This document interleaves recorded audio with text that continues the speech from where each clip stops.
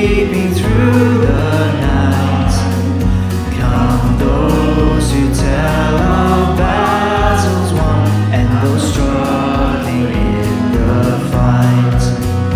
For his perfect love will never change, and his mercies never cease, but follow us through all our days with the certain hope of peace. Rejoice, rejoice, let every tongue rejoice. One heart, one voice, O Church of Christ, rejoice.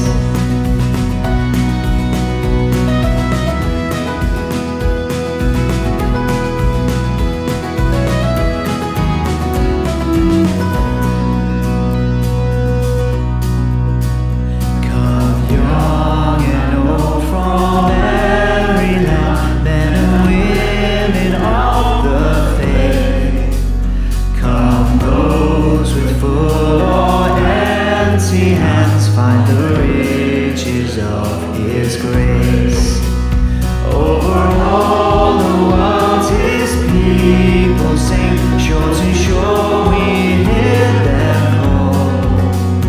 The truth that cries through every age, our God is all in all.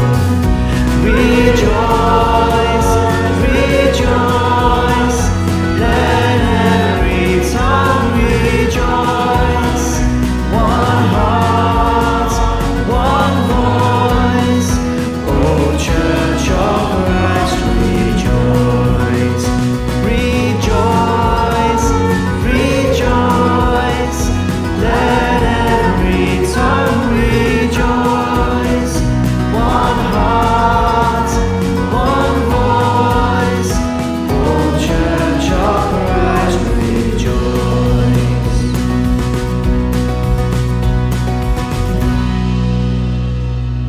Please be seated. And a very good morning to you all, whether here or at home. It is good to gather together to worship God. Let us pray. Well, Lord God, it is a joy, a moment of rejoicing to come and spend time with you. And we thank you for this day. We thank you for the sunshine of it, the sense of life and light that comes with it. We thank you that you have given us this day for our benefit, this Sabbath, to rest, yes, but to worship, most importantly, to give you glory, to come together as your people, to gather in your name and declare that you are the King of Kings and the Lord of Lords. Oh God, thank you that you who are almighty, who flung stars into space and created the heavens and the earth, call us into your presence as your family, as your people. And so we come, calling you Father. Lord, all of this is possible because of Jesus Christ, the one who lived, who died, and who rose again for us, that we too may rise with him and inherit eternity with you. Lord, as we look to Jesus, we recognize that we have not lived up to his example, not even the smallest fragment of it. Lord, if people knew our thoughts, if they knew our hearts, if they knew all the words we said, the things we did and the things we left undone. Lord, if they knew us as you knew us, who of us could stand? Who of us could claim any glory? And yet, out of your love for us, you heap your riches of heaven onto us. What a faithful God, what a merciful God. Lord, as we come then this morning, we ask your forgiveness.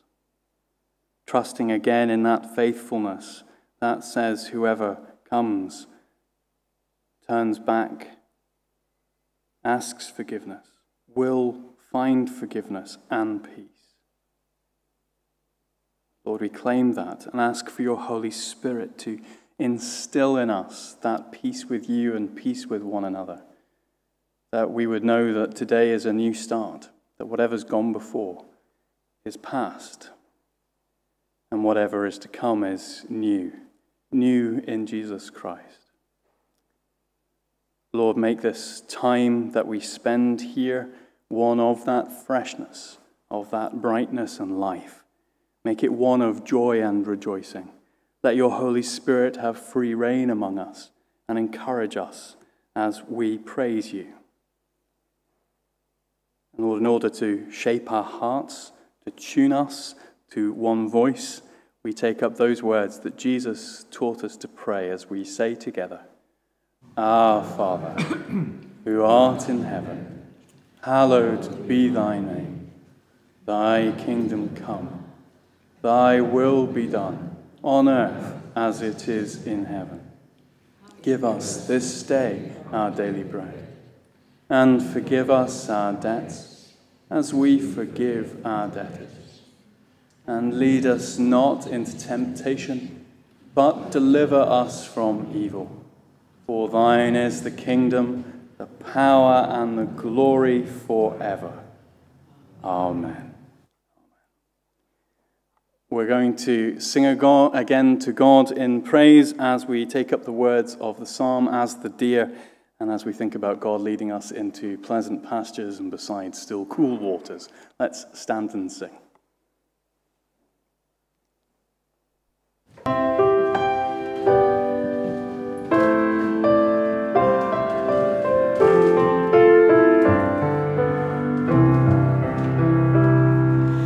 As the deer pants for the waters, so my soul longs after you. You alone are my heart.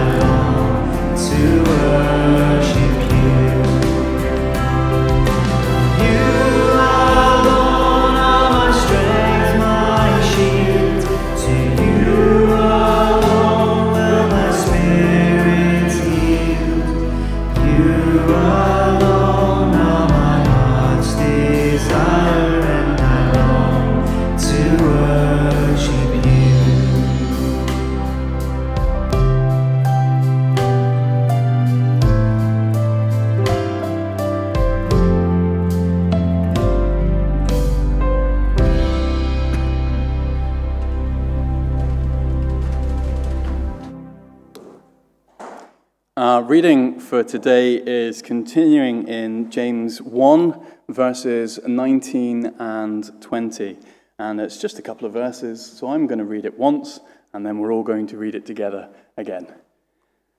Know this, my beloved brothers, let every person be quick to hear, slow to speak, slow to anger. For the anger of man does not produce the righteousness of God. And all together. Know this, my beloved brothers. Let every person be quick to hear, slow to speak, slow to anger. For the anger of man does not produce the righteousness of God. And may God add his blessing to this reading of his holy word. Let's pray together. Lord God, as we open your word this morning, seeking your face, open our ears to hear, our hearts to receive, our minds to understand the good things that you have prepared for us in Jesus Christ. Amen. Once, during a company inspection in the army, a sergeant major was walking up and down the ranks, checking that the uniforms were correct, and everything was going smoothly until the sergeant major reached a certain soldier and, looking him up and down, barked, "Button that pocket, soldier!" The soldier, rattled by the command, stammered, "Right now, sir?" And the sergeant major shouted, "Of course, now!" And so the soldier carefully reached out and buttoned up the flap on the sergeant major's pocket. The sergeant major, the officer, had been quick to note the young man's problem, but hadn't noticed his own. And that's a lesson that we all need to learn, because for some reason the faults of others seem to stick out like a missing tooth, while our own faults are hard to spot. James today is going to share three areas which seem to stick out in Christians, especially for young Christians when they face trials. And as we go through today's sermon, we need to keep in mind that what we are applying is applied to ourselves first and to others later, if at all. We need to apply it to ourselves first. James says when it comes to trials, the first thing we need to remember is to be quick to listen. Following on from what we read about last week, James is telling us to be quick to listen, and specifically listen to the word of God. It's not listen to everybody that's talking. It's not listen in situations of friendship. It is to be quick to listen to Scripture. And one of the first things an immature Christian does when they experience a difficulty is to stop reading Scripture. A mature Christian very often will go to the Word of God for help, for encouragement, and for comfort, because they understand that that is the medium in which God speaks. That is where God will help them. Someone once said the Bible verses are like lanterns. They're made for dark places. They're made for dark hours. It's a bit like the girl who was going on the train many, many years ago, and she couldn't understand why the train man was walking up and down the cars lighting lamps. She said, "Mum, it's the middle of the day. The sun's shining. Why are they turning on those lights?" And the mother smiled and said, "Well, you just wait a little bit, and you'll see what the lights are for." And a few moments later, the train plunged into a long, dark tunnel, and the wisdom of the lamps became apparent to her. When we read our Bibles, it can seem that a lot of the stuff in there is dull or ordinary or uninteresting or maybe even irrelevant. We maybe can't see why God has gone to the trouble of lighting those lamps of truth. But when we go into those tunnels of bereavement and temptation or suffering, it's there that these verses come to life. Not because they're general wisdom, but because they are the words of God to you and to me. We need to be quick to listen to what God tells us in his word. It's only by reading Scripture that we know that God cares. Challenge for today is, do you believe that? Do you know that for yourselves? Do you pick up passages like Isaiah 43? When you pass through deep waters, I will be with you. Your troubles will not overwhelm you. When you pass through the fire, you will not be burned. The hard trials that come will not hurt you. Peter tells us this same thing in his letter. He says, and so the Lord knows how to rescue godly people from their trials. God's desire is to help us, to rescue us, to save us. We see that in Jesus Christ, but the rest of Scripture is there for the benefit of our day-to-day living. Not only when young Christians particularly face trials do they stop reading Scripture, but they also stop coming to church. They stop gathering together. It's interesting that a more mature Christian can't wait to come to worship. And some of you will have known that feeling over this past period of lockdown, because we understand that there is help available to us only when we gather together as God's people. Encouragement and comfort that come from being folks gathered in this way. It's interesting, that's one of my main tasks, as you read in 1 Corinthians 14, verse 3. Those who proclaim God's message speak to people and give them help, encouragement, and comfort. And hopefully on a Sunday morning when we gather together like this, you receive something of encouragement, help, and comfort. And if not, you probably need to tell me, because I might not be doing a good job. But that is an important factor of what this moment, this time is, and particularly for us in the Church of Scotland, in the Reformed tradition, we hold that Scripture is significant, that it speaks to us in a very particular way, that as we read it, it reads us. Take time to listen to God in Scripture. The second thing that James points out is we need to learn to be slow to speak. Found a couple of ancient phrases which might help us. I'd like to share them with you. Probably one of them you'll recognize from school days. I know I certainly do. Men have 2 ears and but one tongue, that they should hear more than they speak. And the other one is, the ears are always open, ever ready to receive instruction, but the tongue is surrounded with a double row of teeth to hedge it in and keep it within proper bounds. As a Christian matures, certain things are learned. One of those abilities is when to speak, how to speak. I'm pretty sure we know lots of spiritually mature Christians within our congregation, and the care with which they speak. When someone's going through a trial, they don't need to hear a list of verses and explanations. They certainly don't need to hear a sermon. There are times when just a few words are needed. Some people never have a lot to say, but when they do speak, their words are helpful, encouraging, and comforting. Those of you who look down on yourself today as people who are simple in speech, perhaps, or not learned, are wonderful, because God speaks through the small comforts that you give to one another. One of the reasons ministers are not always great at pastoral work is because we are often too quick to speak, and speak a lot. James says a mature Christian is a Christian who is quick to listen and slow to speak.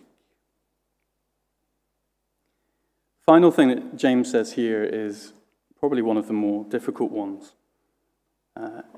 We all need to become slow to anger. There's two words that Scripture uses interchangeably for this, wrath and anger. The Greek word for anger means a lingering, seething emotion, an anger that is ready to take revenge at any moment. The Greek word wrath is the idea of blowing off steam. I always think of it as being a bit like, the person in the cartoon who gets frustrated with the child who's done something naughty and the steam comes out of the ears and the top of the skull bursts off and this kind of thing. To blow off steam and to be wanting to take revenge at any moment. It's important to kind of hear a little of their explanation like this, because I think we can see things like anger and maybe even wrath as being kind of minor things in our lives. We can excuse them.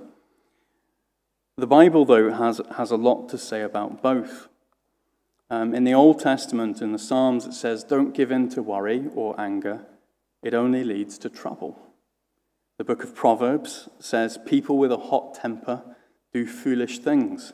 Wiser people remain calm." In the book of Ecclesiastes, it says, "Keep your temper under control. It's foolish to harbor a grudge." In the New Testament, Paul says, "Never take revenge, my friends, but instead let God's anger do it." And the Ephesians and the Colossians, Paul says, "Get rid of all bitterness, passion, and anger. No more shouting or insults. No more hateful feelings of any sort." It's a real problem for people. It's something that needs to be dealt with. It's easy when we're facing trials to get angry, not only at God, but with everyone around about us. Sometimes we hear the justification that, well, Jesus got angry. You saw him in the temple, didn't you, throwing stuff over and whipping people. I'm just following his example. Or perhaps we might look at the anger of God in the Old Testament. But there's a difference between those two angers. We need to understand that God's anger is always just. It's always a reaction to evil. Because God is perfect, is divine, is all-knowing, his wrath is never misguided. He is more than capable of appropriately directing anger and wrath. Whereas for us, well, we're not as good at doing that, are we? Our anger is often misguided, whether it's through ignorance or misunderstanding. And I'm sure we all have had moments where we've been angry about something and then later regretted it, realizing that we're in the wrong. Just because God displays it doesn't mean that it's the same for us. And we know that Jesus, who is God, is the same. In John's Gospel, Jesus didn't trust themselves to them because he knew them. There was no need for anyone to tell him about them because he himself knew what was in their hearts. I suppose one of the difficulties for us when we follow Jesus is that we're following somebody who knows the hearts of the people that he's speaking to, can see clearly into them with divine knowledge. When Jesus is angry, it's perfectly directed, appropriately used. And interestingly, if we are to look at Jesus' life, times when he's angry are about unrighteousness, that which is detestable to God. It's not out of his own self-interest. It's on behalf of God that he acts. And when Jesus is personally abused, he doesn't say anything. Peter points this out and says, "For Christ himself suffered for you and left an example so you could follow in his steps. He committed no sin. No one ever heard a lie from his lips.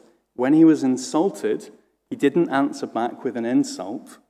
When he suffered, he didn't threaten, but he placed his hopes in God, the righteous judge." Jesus said nothing. It wasn't until someone acted against God that he displayed righteous anger. And isn't that also where we fall down? We are supposed to be like Jesus, and yet it never ceases to amaze me how often we get angry when someone personally offends us, but then we remain silent when sin is exalted and God is dishonored. What I'm saying is that we try to we often try to justify our actions by saying it's righteous, when in fact it's self-righteous anger. Now, something worth noticing is that James says that Christians should be slow to anger. He doesn't say Christians shouldn't be angry at all. Anger itself isn't the problem. It's the way the emotion causes us to behave that's the issue. If we go back to that passage from Ephesians, we hear, if you become angry, don't let your anger lead you into sin. Don't stay angry all day. I'm sure you know that phrase, don't let the sun go down on your anger. Now, to understand this in its context, we look to the verses, a couple of verses later from 24 to 31, where Paul says, get rid of that bitterness and anger. No more shouting or insults, no more hateful feelings of any sort. And what James and Paul is trying to say to us is, rather than justifying our anger or trying to eradicate our anger, we look at how that anger arises in our hearts and then how we deal with it. James says, slow to anger. And Paul says, if you become angry, don't let it lead you into sin. Again, it's about self-control, keeping it in check. It doesn't allow it to become some sinful way of being or sinful way of doing. Sure, we've all had times in our lives where people have said or done things that have been hurtful to us. And I'm sure that since we've been Christians and whatever Christian community we've been in, we've found that the church and people within the church have also done hurtful things to us. And we've maybe wanted to blow off steam back at them. And the immature Christian will often blow off steam because they don't understand the nature of where it leads to. But the mature Christian knows that while anger's a thing that's going to happen, dealing with it quickly is important. As I said before, don't let the sun go down on your wrath. And why is it that way? Why do you need to deal with it as fast as that? Well, as Paul goes on, he says, don't give the devil a chance. When our anger is out of control, it's an opportunity for the devil to make use of it and to drive divisions between us and between those we love. There was once a little boy who had a really bad temper, and his father gave him a bag of nails and told him that every time he lost his temper, he was to hammer a nail into the back of the fence. And on the first day, the boy drove 37 nails into the fence. Over the next few weeks, as he learned to control his anger, the number of nails hammered daily gradually dwindled down, and he discovered it was easier to hold his temper than to hammer nails into bits of wood. Finally, the day came when the boy didn't lose his temper at all, and he told his father about it. And his father suggested that he should maybe now pull out one nail for every day that he was able to hold his temper. And the days passed, and the young boy was finally able to tell his dad that he'd managed to take out all of the nails. And the father took him by the hand and led him to the fence and said, you've done really well, my son. This is brilliant. But look at all the holes in the fence. That fence will never be the same. You see, when we do things in anger, they leave holes just like that one. And we know you can put a knife in somebody and pull it out, and it doesn't matter how often you say sorry to that person, that wound is still going to be there. A verbal wound is often as bad as a physical one. And again, a mature Christian knows and understands the damage that anger can do. They know that the devil will have a field day with it. We need to take James's advice to be slow to anger. Because ultimately we need the wrath of God to accomplish the righteousness of God, rather than the anger of ourselves.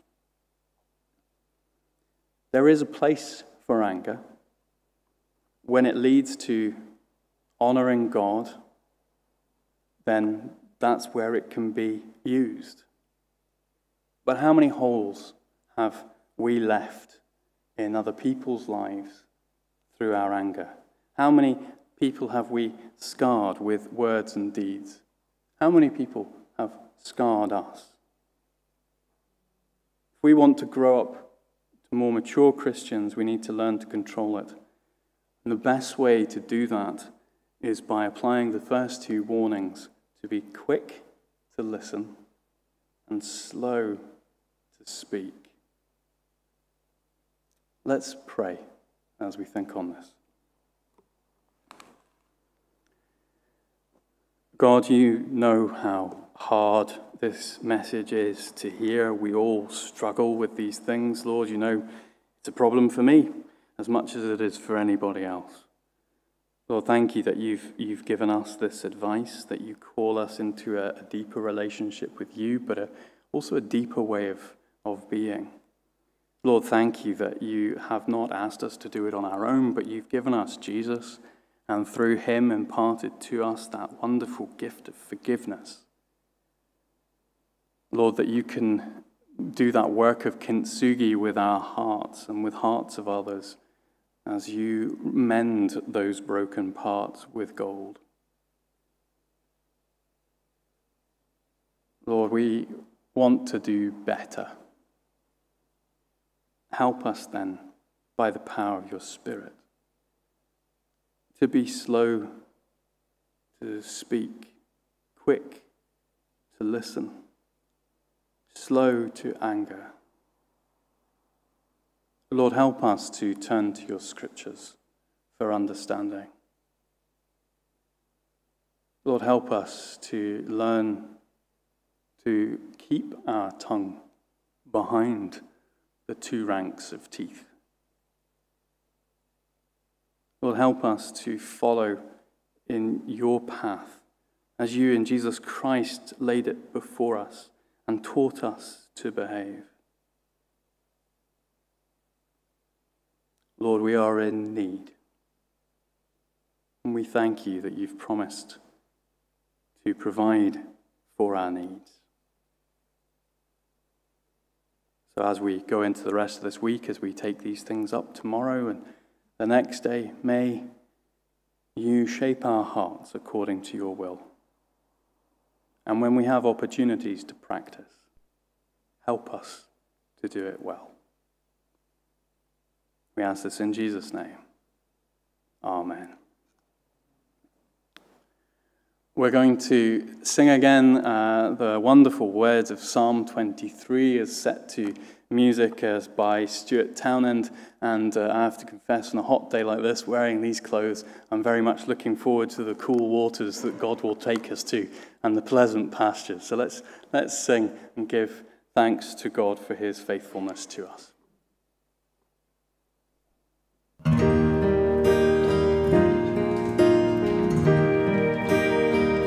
Lord's my shepherd, I'll not want.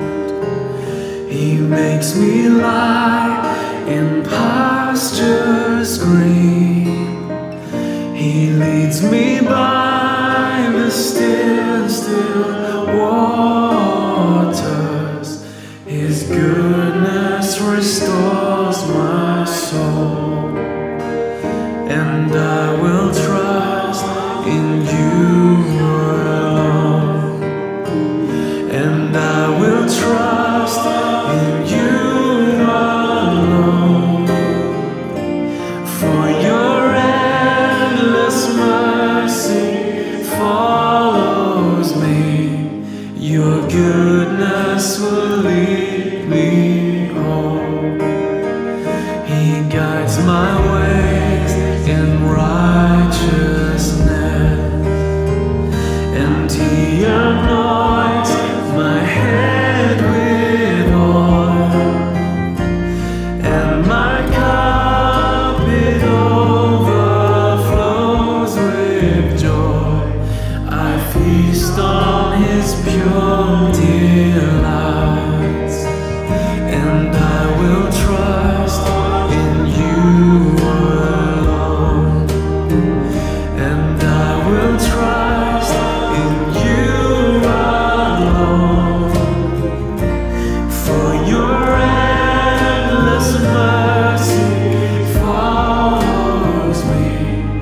Your goodness will lead me home. And though I walk the darkest path, I will not fear the evil one, for you are with me, and your rod and staff are the comfort I need to know. And I will trust in you alone. And I will trust in you alone. For your endless mercy follows me. Your goodness will lead me home. For your endless mercy follows me. Your goodness will lead me home.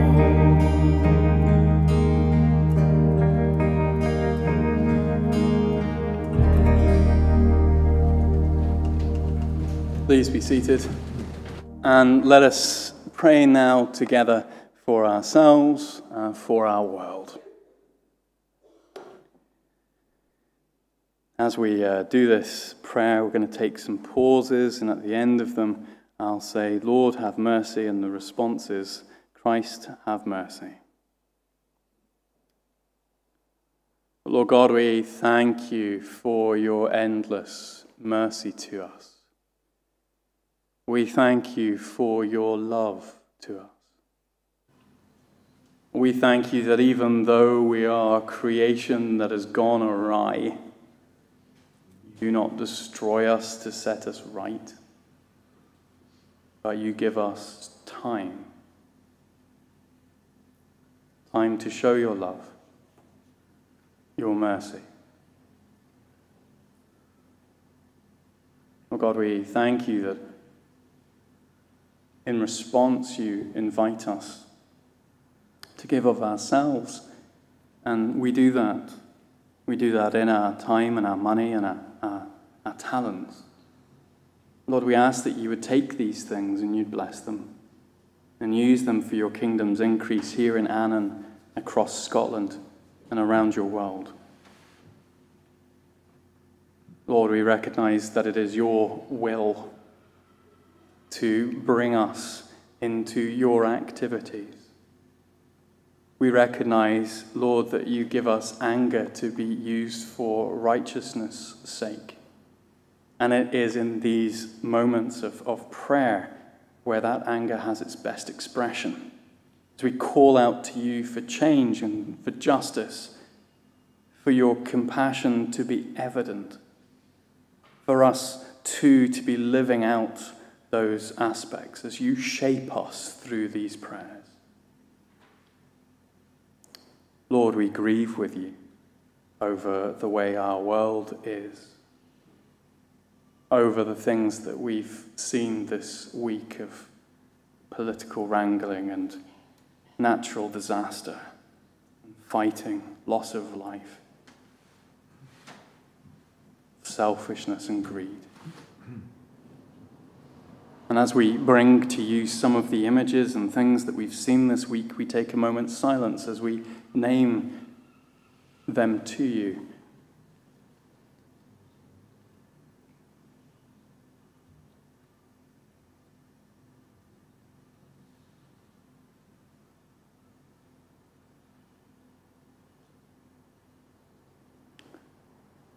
Oh Lord, have mercy. Christ, have mercy. Lord, as we think of our world, we remember our own country, and we thank you for it, for all the wonderful blessings that are here. We thank you that it was not by might or by power, but by your Spirit's leading, that we have such good education and welfare, that we have food and shelters, that we are affluent. We thank you for these gifts, and we continue to praise you for all that you have done for us. But Lord, we can too be arrogant and monstrous with what we've been given. And we can treat others with contempt. And Lord, as we think of our country, we take a moment's silence to name perhaps our leaders, perhaps people that we know in leadership, and we ask for mercy, for more of your kingdom.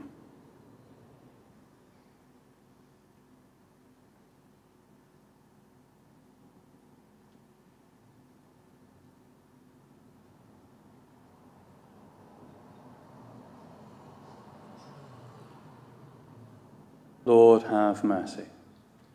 Christ, have mercy. Lord God, we pray as this coronavirus continues to plague our world. We pray for healing. We thank you for vaccines. We ask that in places where there isn't enough to treat, where there isn't enough to heal, that you would be merciful. We pray particularly for people who've lost family members and friends to this disease. We ask for your comfort and your compassion. Maybe, Lord, in a moment of silence, name people we know, perhaps situations we're aware of, places that are in need of your provision.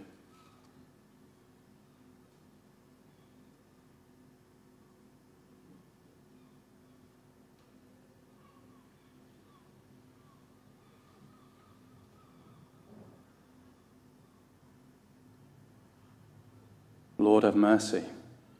Christ, have mercy. Father, we bring before you our church in this time of change, not just our churches here, but the church nationally and the work of Christians all across Scotland and the United Kingdom. Lord, we recognize that there are many challenges ahead of us, many difficulties that we face, many changes that are coming about. And we ask, Lord, for your wisdom and for your guidance. And Lord, particularly if we have got it wrong, we pray that we would be quick to listen to your word and slow to speak about things that are not our responsibility, so that we ourselves would be shaped again. That comment of Scotland, that it was a nation of the book, would be clear to us. Maybe we take a moment's silence now and name things that are on our hearts to do with faith in our land. Maybe even just to pray for our family's conversion.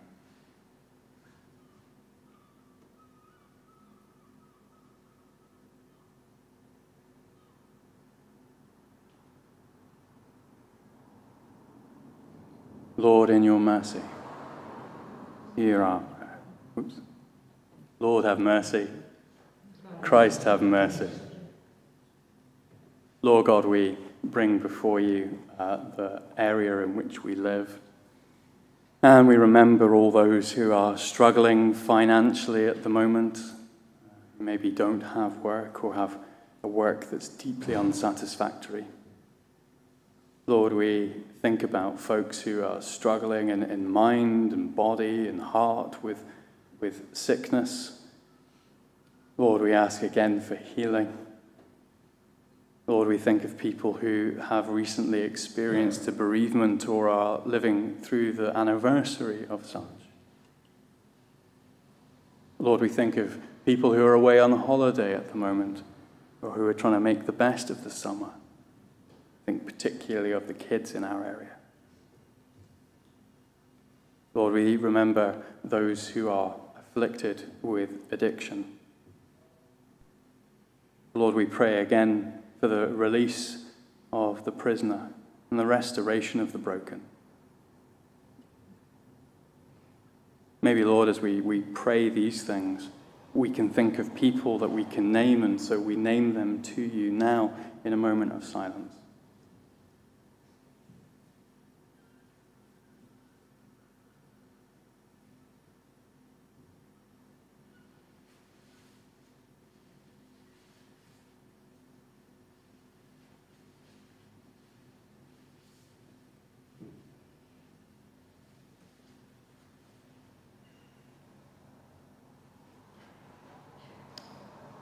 Lord, have mercy. Christ, have mercy. And Lord, finally, as we come to ourselves, and we thank you that you do call us to ask you, to seek and we'll find, to knock and the door will be opened to us, and that you seek to bless us with the rich storehouse of heaven. So Lord, we ask for ourselves, maybe something in our silence just now, something to bless us, something to bless others, something of the righteousness of God.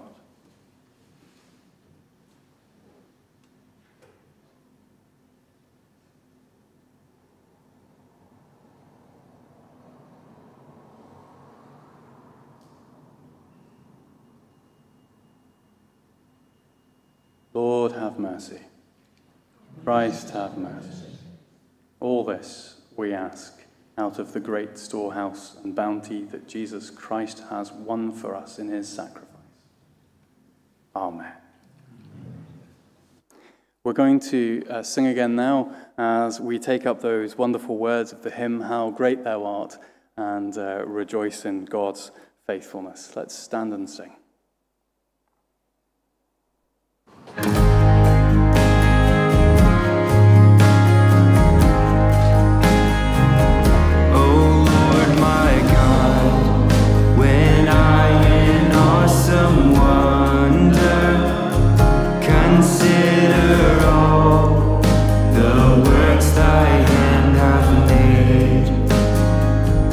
I see the stars, I hear